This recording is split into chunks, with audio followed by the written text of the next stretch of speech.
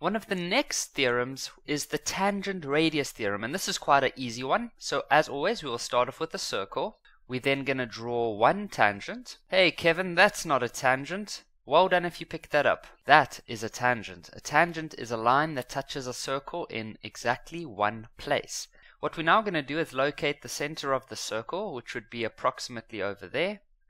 And then we're going to draw a line from the center of the circle to the point where the tangent and the circle meet, like this.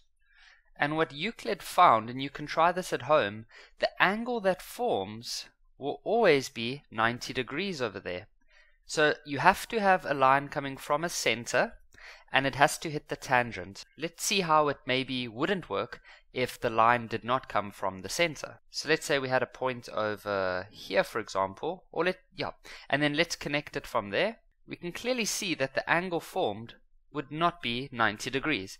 So it has to be a tangent, and it has to be a line coming from the center. Now that line that comes from the center, we call it a radius. So what we could say is that angle B, now remember we never want to just say angle B like that in a situation like this, because angle B could be this angle, or it could be the angle we are looking for.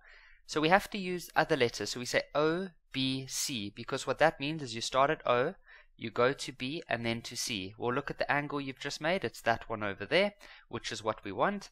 That will be equal to 90 degrees, and the reason that you have to use is the tangent radius theorem.